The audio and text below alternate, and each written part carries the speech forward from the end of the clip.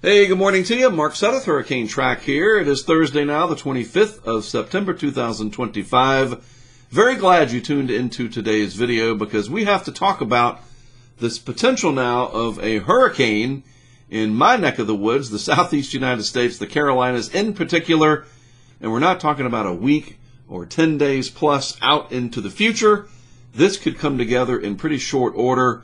By the way, it's not from Umberto or Gabrielle, of course.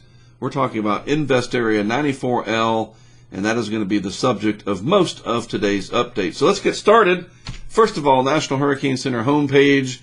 Here are the different players. There's Gabrielle headed toward the Azores and then Northwest Africa. I'll show you on the interactive map from our site in just a moment. There's Umberto. This is going to be a major hurricane at some point and probably a very strong hurricane at that. And this will have impacts by way of some big swells, rough surf, and then you combine that with this. And now the National Hurricane Center does explicitly mention the southeast United States. That last sentence, interests along the coast of the southeastern United States should also monitor the progress of this system. And that includes, obviously, the Turks and Caicos and the island of Hispaniola, Florida, even the east coast of Florida with some indirect impacts. Boy, it's going to be a busy several days ahead. So looking at the track map here off the HurricaneTrack Insider site, there's Gabrielle. Just want to show you this real quick. Going to go through the Azores and then eventually turning south and east, coming back into the continent of Africa, the leftovers anyway. That's where it got started as a tropical wave, came out into the Atlantic, did its thing, and now it's sitting up over here. Pretty wild stuff. There is Umberto, well on its way to becoming a hurricane in the next day or so, and a pretty potent hurricane at that. And what's not on the map here, we don't show invest areas on our maps just yet, but 94L is sitting down here. And then over in the East Pac, might as well throw this in, that is NARDA, of interest only to marine vessels and so forth in the Eastern Pacific. So let's take a look at everything on the satellite animation. First of all, there's Gabrielle headed toward the Azores. There's Umberto starting to get much better organized. And then this is going to be our big problem right here. Invest Area 94L tangled up in and around Hispaniola for the moment. But once it clears the island and gets into the southwest Atlantic just to the east of the Turks and Caicos, which are right in here, it should be all systems go for this to gradually become better organized through the Bahamas. I tell you what, any cruise ships heading out through this area, well, you're just going to have to endure it, I guess, because it is going to be an interesting few days for sure as this system comes together. And you can see most of the convection on the south side of Hispaniola, or the Dominican Republic to be specific, but gradually getting better organized here. And again, once it sort of leapfrogs the island, it looks like it will start to come together. We can really see that clearly on the vorticity signature. A good area of spin and energy here. And again, tangled up with the island. But once it comes over and gets up into the Bahamas, I think this is going to be a pretty big problem here over the coming days. Sea surface temperatures certainly lend credence to that thought process. Very warm. This is where the system is now, just off the map. 29, 30 Celsius all through here. So plenty of upper ocean heat content and just overall warm sea surface temperatures to work with. Moving the map extent to the north more. If it is going to come into the Carolinas, the shelf waters have cooled off just below 80 degrees, but, and that's Fahrenheit, of course, the Gulf Stream is pretty wide out here. That's 29 Celsius. You're talking about low 80s, 83, 84, something like that. So that is plenty warm, and it looks like our system could be coming up somewhere in this vicinity early next week. So, yeah, the atmosphere looks conducive. The water temperatures look like they're going to be there. And very importantly, too, as we get into the modeling part of the update here, the interaction with Umberto right now looks to be minimal enough so that the two will not impact each other negatively. So Umberto should be pretty strong on its own. And then over to the west would be Imelda. By the way, that is the next name. And also I want to throw in, I believe that the National Hurricane Center, let me put it this way, I wouldn't be shocked if they upgrade 94L to the next potential tropical cyclone, PTC, what would it be, like 9 or something like that? at the 5 p.m. time frame because, again, we're heading into the weekend. Friday, Saturday, Sunday, people are going to be very busy. I've already mentioned that, all the different distractions in our lives, and that gives the Hurricane Center time to put advisories out and get people to pay attention, because where this would potentially be coming in is vulnerable to one important aspect, and that is storm surge, and I'll address that as we go forward. So again, the parameters look like they're pretty favorable. Not ideal. We're not in the best part of hurricane season climatologically. Again, water temperatures have cooled a little bit, but by and large, this does have a pretty favorable environment for some modest strengthening, and it wouldn't surprise me to see a hurricane out of it, and that is what the models are generally showing. So let's begin with the global forecast system. This is the GFS up here, and this is from the 6Z run, meaning it was initialized at around 2 a.m. Eastern Time, and this is my favorite area of the map to show you things, and that is the 850 millibar layer, or about 5,000 feet up, and you can see the structure of what we are trying to track. That is Umberto, so we'll put an H there, and this is Invest Area 94L, again tangled up in and around the island of Hispaniola. You can see the curvature of the wind barbs through here, so there's definitely a tropical wave in there, and if it weren't for the island, this would probably be on its way as it is. So let's check out what happens at these low levels over the next few days. It clears the island, gets into the southeast Bahamas at about 2 days out. This is the GFS, remember. We'll look at the Euro and other models as we go forward. By 72 hours, it starts to come together, and you can see Umberto over here to the east. I'll just draw your attention to it. Nice area of high pressure to the north, keeping everything kind of squashed down into the southwest Atlantic. No escape route evident just yet. And the two remain far enough away from each other. And again, just look at the difference. This is a great lesson in this tropical meteorology.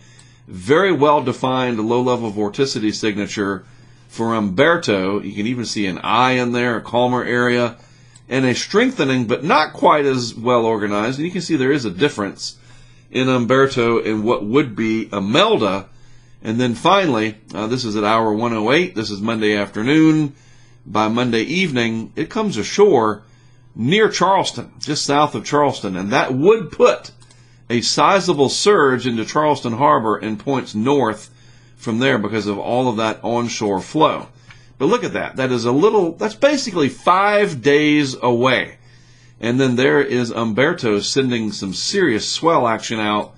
There's going to be a lot to keep up with over the next several days. And then if you move this on, the Imelda to be hangs out, rains itself out over the southeast, potentially a big flood threat coming up as Umberto goes around Bermuda and heads on out into the Atlantic by 1 week's time. But look at all of this leftover energy in here. Let's not ignore that. That is weather. That's rain, and very heavy rain at that. We'll address that later as needed. I'm telling you, it's going to be a very complex and convoluted several days ahead. So the Euro, this is the 0Z run from last night, so a little bit separated by time, only by about 6 hours, but a similar evolution. The Euro develops what would be Imelda down here, and a similar evolution coming in somewhere near Myrtle Beach. And you can see Umberto sitting out over the southwest Atlantic, very intense as well. This is concerning on the Euro because it brings the remnants of what would be Imelda into areas where you just don't want to see that. That would spell very heavy rainfall for western North Carolina, southwest Virginia. That's a little bit beyond the 5-day time frame, almost 6 days out. Let's don't worry too much about that yet, considering the anniversary that we are coming up on. But that is something to keep an eye on, how that energy pinwheels in. That could be really important. So this is more than just, oh, there's possibly a hurricane coming. This could have some substantial impacts in a lot of areas. You know, you got the Bahamas are going to be affected first, then the Carolinas here, and potentially far inland. Now, those are the global models. What about, and this could literally take an hour if I'm not careful. There are so many different models out there now. I don't even touch upon the AI models, mainly because I don't know enough about them beyond, and you don't really have, hey look, the cat is coming into the view there. You'll see the tail go by. Cat 1. Maybe that's a sign. That's hilarious. So you have the AI models, and they're so new that, again, this could make this an hour-long video. So I want to stick to what I know best, the global models and then the hurricane-specific models. And as the AI models get more and more ingrained, and we have better ways to display them rather than just the spaghetti plots and so forth, I'm just not ready yet. And again, for the sake of time, why go over every single thing that's available? Let's focus on what we know best. And I will start with the HWRF. That's a tried and true, long-time running hurricane-specific model, and some of the different hurricane-specific models like the newer ones, the HAFs, all right, the HAFs, the A and the B. See what I'm saying? It's confusing already. So let's drop me out, and we'll look at the HWRF first. This is the Hurricane Research, Weather Research Forecast Model. So it's a hurricane, tropical cyclone specific model. It's developed just for this situation. It's not a global model. So once the model does latch on, and it takes it a little bit of time, in the southeast Bahamas, Turks and Caicos region anyway, it's off to the races, and our system develops and gets the pressure down to 982. That would do it for a hurricane, no doubt about it. And the HWRF comes in here and makes a landfall in North Carolina. Hey, how about that? At 965. No thank you. I'll move this on out. There you go. Literally within a couple miles of my house. That's pretty much where that is. Yep, not liking that. Not at all. So that's the HWRF, all right? Let's back this up, and let's take a look at the HMON. And this is another hurricane-specific model. Same kind of scenario once it gets its act together in the vicinity of the Bahamas. Not nearly as strong as the HWRF, and this is a landfall down near Georgetown sometime Monday afternoon. So that will put sizable surge into Brunswick County, Horry County, in vicinity, right? Now let's take a look at the HAFs. I've already forgotten what that stands for, and you got to select 94L. There we go. So the HAFs, again, once everything comes together, we get a hurricane 982 or so, 983 with a landfall in the low country somewhere in the vicinity of Hilton Head. Charleston is up here, and so this would put onshore flow, get the pointer on here, all across this area. You get a sizable surge with that. Bottom line here, because again, I don't want to, just spending time going over models is not a good use of time. What we're seeing is a consistent signal from the global models, so that's a bigger picture, and the hurricane-specific models. They are all lined up showing almost the same outcome. Something approaching hurricane strength, and it's that word hurricane that gets the most attention. I understand that. I've talked about that before. But this is important because of where it's coming ashore. Even a 70-mile-per-hour tropical storm driving a surge into the coast perpendicular, if it is South Carolina and even parts of North Carolina, depending on where it makes landfall, you can get damaging storm surge. And that is the number one concern of mine at the coast. Don't worry about the wind aspect of this. We're not talking about, at least hopefully, a major hurricane where there's going to be a lot of wind to worry about. This is a big surge maker potentially, and even 5, 6, 8 feet of surge is enough to cause a lot of damage. So to wrap things up, bottom line, looks like a hurricane threat more and more possible for parts of the southeast coast, probably the Carolinas. There's still time for adjustments to happen depending on what goes on with Umberto and other steering mechanisms over the southeastern United States. But remember, everything I just showed you is around 5 days out, plus or minus maybe 6 to 12 hours. That is not a lot of time. So what to look for? I think later this afternoon, again, I wouldn't be surprised at all if the Hurricane Center puts up the PTC designation, potential tropical cyclone. Advisories get put out, we get a cone, we get forecast positions and intensities, and all kinds of other guidance. That is probably coming. I haven't asked anybody, I don't know for sure, but my gut tells me that is coming. If not today, then certainly by tomorrow, I would think. So pay attention, see what happens with this, and don't let all the other distractions that are very much a part of our daily lives take you away from the fact that, yes, we could be looking at a hurricane threat.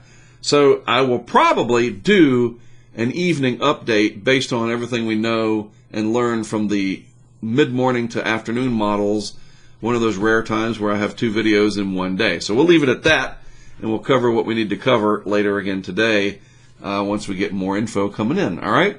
So that's it for me for the morning time here. Have a good rest of your Thursday. I am Mark Sudduth. From all of us at HurricaneTrack, we appreciate you tuning in.